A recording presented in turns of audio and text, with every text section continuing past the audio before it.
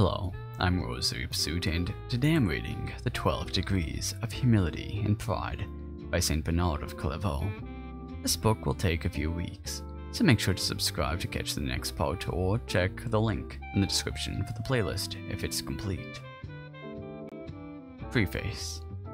You have asked me, Brother Godfrey, to expand and to put into writing the substance of the addresses on the degrees of humility which I have delivered to the brethren. I admit that, anxious as I was to give this request of yours the serious answer that it deserved, I was doubtful whether I could comply with it, for with the evangelist's warning in my mind, I did not venture to begin the work till I had sat down and calculated whether my resources were sufficient for its completion. Then, when love had cast out fear that I had entertained a ridicule for failure to complete my work, it was replaced by misgiving of a different kind, for I was apprehensive of greater danger from the credit that might attend success than of the disgrace that might attach to failure. So I found myself, as it were, at the parting of ways indicated respectively by affection and by fear, that I was long in doubt as to which was the safer choice, for I was afraid that if I said anything worth saying about humility, I might myself be found wanting in that virtue, whereas, if, on the grounds of modesty, I refused to speak, I might fail in usefulness. And I saw that, though neither of these courses is free from peril, I should be obliged to take one or the other. So I have thought it better to give you the benefit of anything that I can say, than to seek personal safety in the harbor of silence. And I honestly trust that, if I am fortunate enough to say anything which commends itself to you, I may have in your prayers a safeguard against pride, whereas is more likely I produce nothing worthy of your attention, there will be no possible cause for conceit. Summary. Now, stick around, the summary is interesting. The 12 degrees of humility taken upwards. Constant abstinence from sin or fear of God. 1. Constant abstinence from sin or fear of God. 2. Forbearance to repress personal desire. 3. Obedient submission to superiors. 4. Patient endurance of hardship and severity in a spirit of obedience. 5. Confession of sins. 6. Admission and acknowledgement of one's own unworthiness and uselessness. 7. Belief in and declaration of one's inferiority to others. 8. Observance of the general rule of the monastery. 9. Reticence until asked for his opinion. 10. Abstinence from frequent and light laughter. 11. The speech of a monk should be short, sensible, and in a subdued tone. 12. A permanent attitude of bodily and spiritual prostration. These degrees of humility are set out in an ascending scale. The first two stages must be passed outside the monastic cloister. He who has risen may thus, in the third degree, make his submission to his superior. The 12 degrees of pride, taken downwards. 1. Curiosity, when a man allows his sight and other senses to stray after things which do not concern him.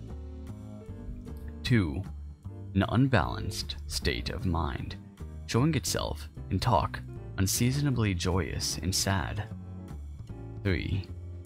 Silly merriment exhibited in too frequent laughter. 4. Conceit, expressed in much talking. 5. Eccentricity, attaching exaggerated importance to one's own conduct. 6. Self-assertion, holding oneself to be more pious than others. 7. Presumption, readiness to undertake anything. 8. Defense of wrongdoing. 9. Unreal confession, detected when severe penance is imposed. 10. Rebellion against the rules and the brethren. 11. Liberty to sin. 12. Habitual transgression. The two last named downward steps cannot be taken inside the cloister. The first 6 denote disregard for the brethren, the 4 following disrespect of authority, the 2 that remain contempt for God. Part 1. The 12 Degrees of Humility. Chapter 1. The Search for Truth, Christ, the Goal, and the Road. I propose to speak of the degrees of humility as Saint Benedict sets them before us, as not only to be enumerated, but to be attained, and I will first indicate, to the best of my ability, the goal that may be reached by their means, so that when you have heard the result of its attainment, the toil involved in the ascent may be less severely felt. So let our Lord set before us the difficulties that we shall encounter, and the reward that we shall receive for our toilsome journey. I am, saith he, the way, and the truth, and the life. He calls humility the way, because it leads to the truth. In the former lies the labor, and the latter the reward. But he may ask, how am I to know that he was here speaking of humility, since he says without further explanation, I am the way? Listen to his more explicit statement, learn of me, because I am meek and humble of heart. In this he exhibits himself as a type of humility, a model of meekness. If you imitate him, you will not walk in darkness, but you will have the light of life. What is the light of life unless it be the truth, which lightens every man that comes into the world, and shows us wherein true life consists? For this reason, to those words of his, I am the way and the truth, he added, and the life, as though he meant to say, I am the way because I lead to the truth, and the truth because I promise life. I am myself the life which I give. For this, saith he, is life eternal, that they may know thee, the true God, and Jesus Christ, whom thou hast sent. But admitting this, you may still say, I recognize humility as the way, I long for truth as the reward, but what if the toil of the journey be so great that I'm unable to reach the desired goal? To this he replies, I am the life. That is the provision for the journey by which you will be supported on the way. So he exclaims to the wanderers and to those who do not know the road, I am the way. To the doubters and disbelievers, I am the truth. To those who have begun the ascent and are getting tired, I am the life. I think that it has been made sufficiently clear by the passage quoted from the Gospel that the reward for humility is the apprehension of truth. And take another passage. I praise thee, Father of heaven and earth, because thou hast sent these things. That undoubtedly means secret truths from the wise and the prudent, that is, from the proud, and hast revealed them unto babes, that is, to the humble. This affords further evidence that the truth which is withheld from the proud is disclosed to the humble. The following may be taken as the definition of humility. It is the virtue which enables a man to see himself in his true colors, and thereby to discover his worthlessness. And this is the characteristic virtue of those who are disposed in their hearts to ascend by steps, from virtue to virtue, until they reach the summit of humility, where, standing on Sion, as on a watchtower, they may survey the truth. Or saith the psalmist, the lawgiver shall give a blessing. He then, who gave the law, will also provide the blessing, that is to say, he who has prescribed humility will conduct us to the truth, and he who is this lawgiver, but the kind and the righteous Lord, It was given a law to those who fail in the way. And surely those who have forsaken the truth have failed on the way, but are they on that account forsaken by the kind Lord? Nay, but it is for these very persons that the kind and righteous Lord prescribes the path of humility, by their return to which they may discover the truth. He allows them an opportunity of regaining salvation because he is kind, yet not without the discipline of law, because he is righteous. In his kindness, he will not permit their ruin. In his righteousness, he cannot omit their punishment. Chapter 2. The Ladder of Humility, foreshadowed by which Jacob saw in his vision the refreshment provided by Christ, humility, love, and contemplation, of which love is the central course, as on Solomon's table. Saint Benedict enumerates 12 degrees in this law by which the return to truth is made, so that as access to Christ is gained when the 10 Commandments and the twofold circumcision, which together make up the number of 12, have been passed, truth may likewise be attained by passing through these 12 degrees. And what can be the significance of the fact that the Lord appeared leaning over that ladder, which was shown to Jacob as a symbol of humility, but that the recognition of truth begins when the height of humility is reached? But then the Lord, whose eyes, as he is the embodiment of truth, could neither deceive nor be deceived, was looking down from the top of that ladder over the sons of men to discover whether there is anyone who understands or seeks after God. And does he not seem to cry aloud from on high, and to say to those who seek him, for he knows who are his, "Come over to me, ye who desire me, and be filled with fruits, and also, come unto me, Come unto me, ye who labor and are burdened, and I will refresh you." But what refreshments is there that truth promises to those who attempt and gives to those who attain? Is it perchance love? And this it is at which, as Saint Benedict says, the monk who has passed through all the degrees of humility will ere long arrive. Truly, love is a delightful and pleasant food, supplying as it does rest to the weary, strength to the weak, and joy to the sorrowful. It is, in fact, yoke of truth, easy, and its burden light. Love is good food, which, as the central dish on Solomon's dinner table, by the aroma of various virtues as by the fragrance of different condiments, refreshes those who are hungry, delights those who give the refreshment. For on it are set out peace, patience, kindness, forbearance, joy in the Holy Ghost. And if there are any other products of truth or of wisdom, they too are there. Humility also has her dishes on the same tray, namely, the bread of affliction and the wine of remorse. These are the things which truth offers in the first place to beginners. For to them it is said, "Rise, after ye have sat down, ye who eat the bread of sorrow." There also contemplation has its solid food, made of the fat essence of the corn, the wine that maketh glad the heart of man. To this food truth invites those who have accomplished their course, saying, "Eat, my friend, and drink and be inebriated, my dearly beloved." The myth, saith he covered with love for the daughters of Jerusalem, that is to say, for the sake of the immature souls, which, while they are as yet unable to receive solid food, must meanwhile be fed with the milk of love instead of with bread, and with oil instead of with wine.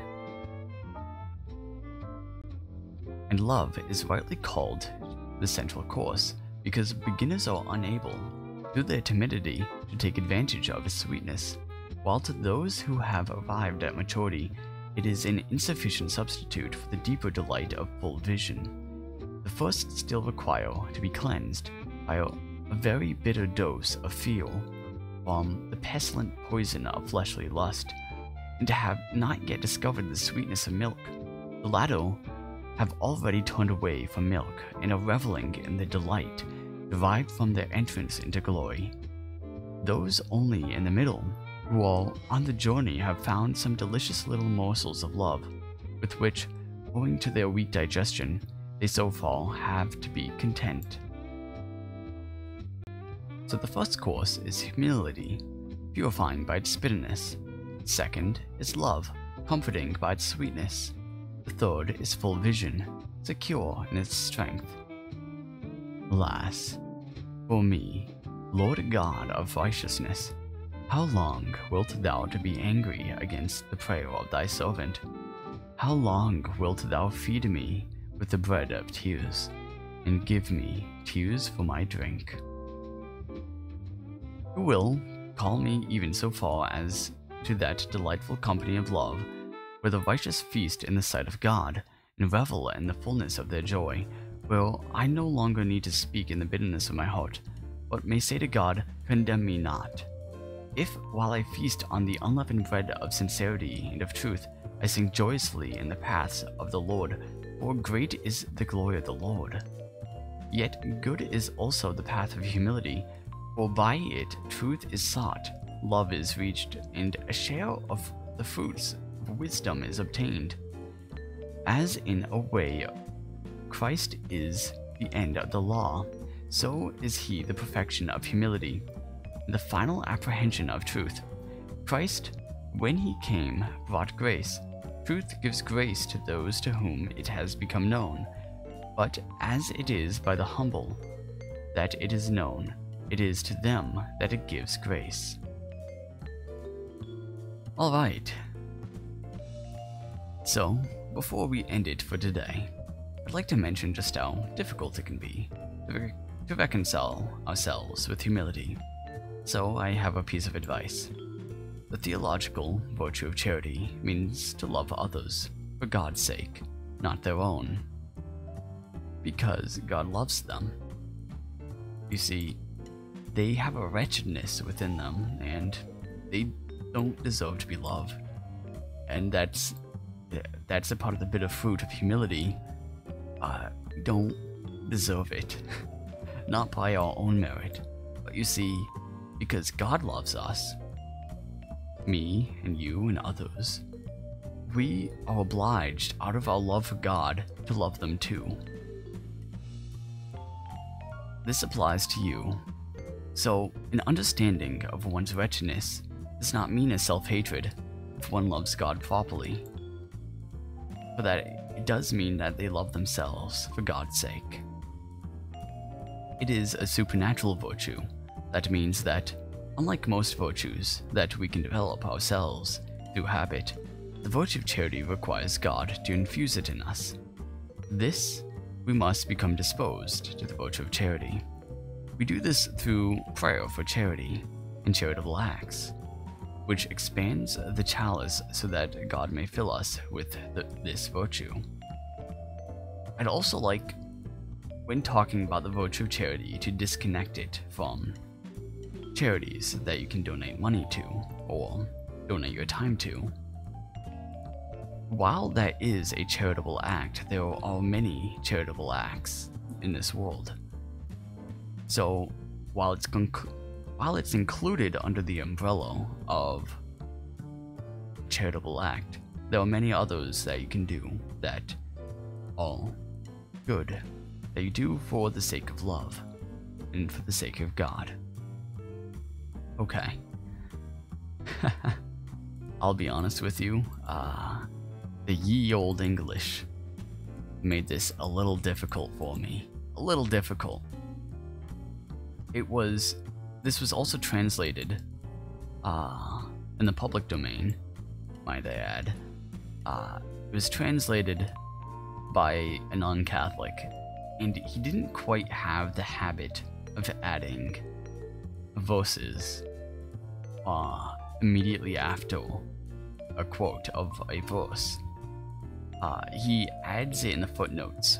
So while I'm used to saying the verses, in this case I decided to go with changing my pitch of voice, so to differentiate the two. So hopefully that helped. Okay. I'm done now. If you enjoyed this video, make sure to like and subscribe. If you enjoyed the book, there's a link in the playlist. There's a link to the playlist in the description below. That is all, and may God bless.